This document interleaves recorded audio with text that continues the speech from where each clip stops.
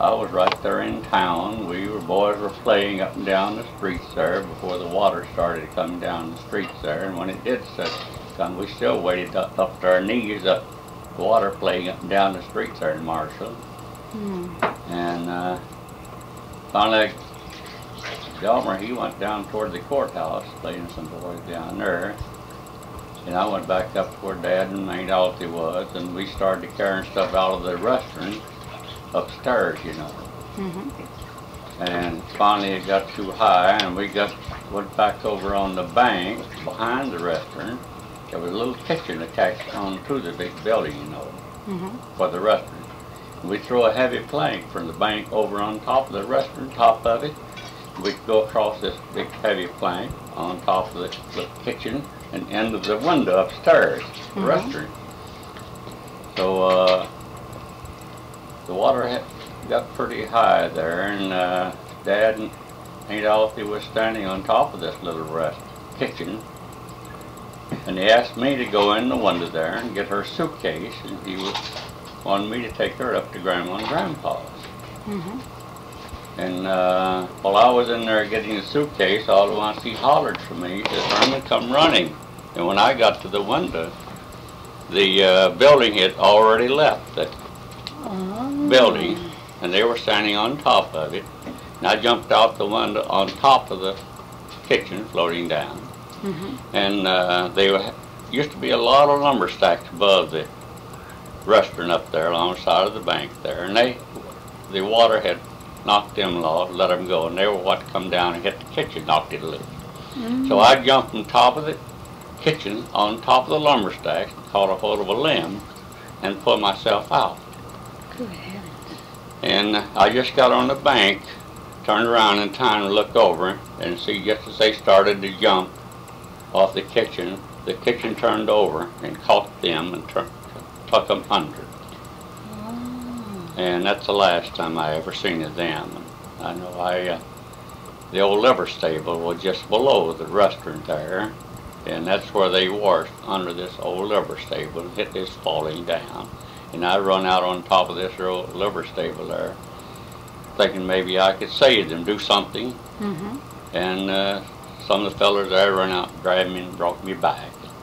Then I started off down around the mountainside there to try to find Delmer. I found him down near the courthouse. I told him what happened. Then Delmer and I started around the mountainside up the railroad tracks toward Grandma and Grandpa's. Tell them what happened. We got at the mouth of Ivy there. There were a whole bunch of them standing there watching the floodwater. And they're at the mouth of Ivy. And we told them what happened. And so they had somebody to take us on back over to Grandpa and Grandma's, and I know Grandpa and Uncle Frank and Uncle George, they went into Marshall. Now this is Grandpa Briggs? Yeah. Okay. Yeah.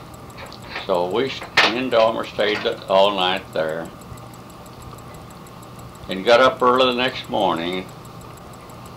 And we went back down to the mouth of Ivy, the railroad bridge. It's the only bridge that was left up and down that Frank Rock River there. And we crossed that, went on the other side, and back down on the other side of the river to where Mother lived. And we found her up at the neighbors, the Parishes, above house. See, our house is underwater. Everything was soaking wet.